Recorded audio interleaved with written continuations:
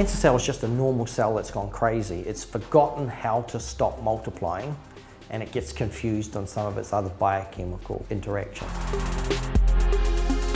Every cell is actually covered with a surface, and it's not just a surface like a coat of paint. It's actually a dynamic surface that has a language written on the outside of it.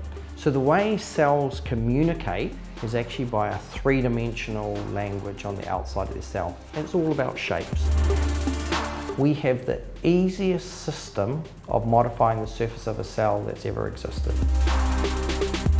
What KODE technology is a platform technology that allows a user to modify just the surface of a cell or a virus or an organism. So you can reprogram a cell of function or what it can do by painting onto its surface or putting onto its surface a new structure. We can label a cell, we can put it into an organism, and we can actually watch where it goes to. We can also recover it back out of the organism and have a look at it and see what it says on the outside of its surface after it's actually been in the body for a period of time. There's virtually no technologies that can do that bar KODE. The previous methodologies for modifying cells and viruses were primarily genetic engineering.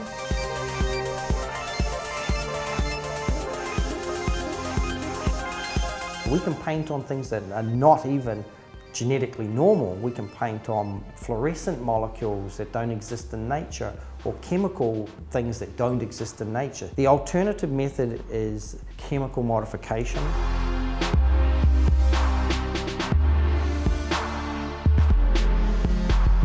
Our construct doesn't do that.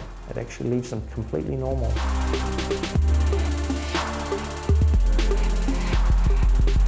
The cell molecules are composed of three parts. They have a lipid tail and then a spacer middle part and then a functional head group. So the functional part can be lots of different things, from antigens to fluorescent molecules, and the lipid tail is what sticks into the cells. The KODE construct itself, the function spacer lipid, we draw an analogy of this to a flower. A functional head, a flower head that can be anything you could ever imagine, a spacer which holds it off a surface and brings in functionality, and an anchoring system in the roots. We got here by our relationship with AUT University. Okay, they were a very early player when KODE Biotech came onto the site. So unlike most universities where a company spins out of a university, we were what you call a spin-in. During the process, these are some of the PhD students. We've trained about 10 PhD students with absolute cutting-edge research. I mean, so cutting edge that some of it's actually commercial products out there in the market.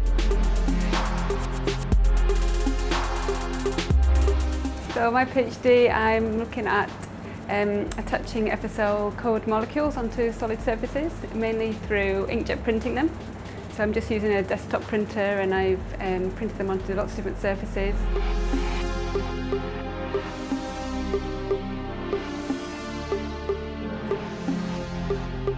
Core discovery in Katie's PhD was that we can create a whole new raft or paradigm within diagnostic assays. The entire result in a little card in front of you, just like you could have a pregnancy test.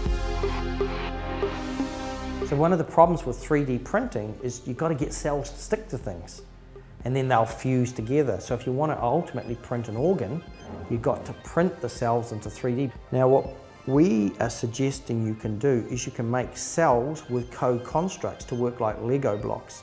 When you print them, they will self-assemble into 3D structures without the requirements for scaffolds. And what Katie has already been able to achieve is she can attach KODE modified cells to scaffolds instantly. But this molecule has applications across an unbelievable breadth of technologies. It can be used in diagnostics, it can be used in therapeutics, it can be used in research and development. It can be used to inhibit toxins, viruses, We've actually inhibited the AIDS virus totally successfully. We see no reason why every research lab in the world at some stage could not be using a form of KODE technology.